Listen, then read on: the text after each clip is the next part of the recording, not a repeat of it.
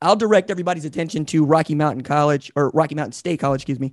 Hadn't won a game in 4 years when you became head coach there, and you flipped the program into one that was winning.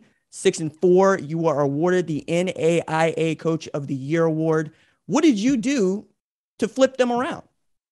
Well, that was an interesting situation. I got offered that job, and it was like they hadn't won a game in 4 years, and I'm like, well, geez, if I could win a game, that would be I would be big time there, you know.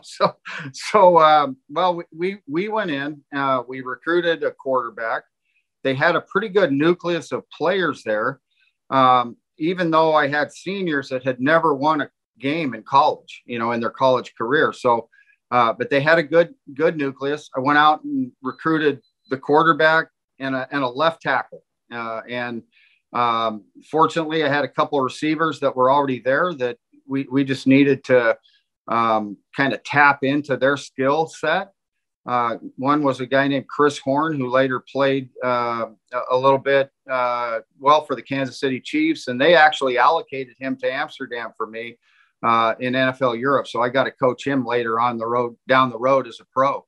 But what we did is we went in, we put in a high-speed, no-huddle offense, which at that time, 1996, wasn't real common. And we spread the field and threw the ball. And we put it upon ourselves just to go in and outscore people. And we opened up the season with Black Hills State that year. And, you know, you're talking about a team that hadn't won a game in 4 years. We won the game, and we won it 70-8. So, you know, and before the game, I was in the locker room, and I don't know what came over me, but I told this team that I said, look, guys, if you guys win this game, I'm going to get you on SportsCenter. And then I walked out of the locker room, and I go, why did I say that? You know?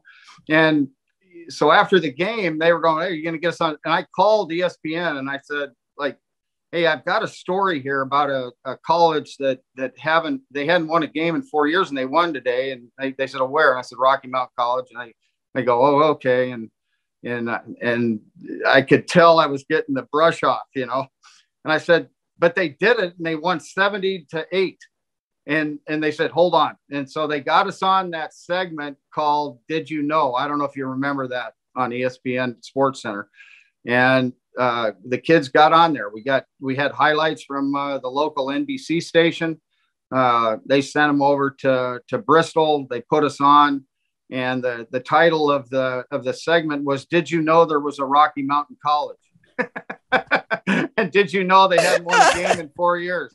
And did you know they won 70-8, you know, in their first game?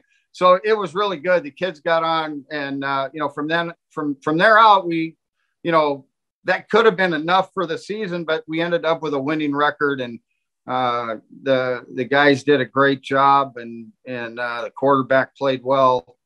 Ended up leading the nation in total offense and passing and scoring. So it was just a fun year. And then and that was you know, my only year there. And I that's when Coach Jeff Fisher came in and asked if I would like to come work for him with the Houston Oilers, and I did, and made the move to Tennessee with him. So, no, Coach, that is an outstanding story. I did not know this part about getting your team on television. It reminds me of what Mike Leach was doing at Iowa Wesleyan, calling up folks to let them know what he and Coach Mumme were able to accomplish. Thanks for watching this video. And remember, hit that subscribe button so you don't miss any other videos on the #1 ranked show YouTube channel.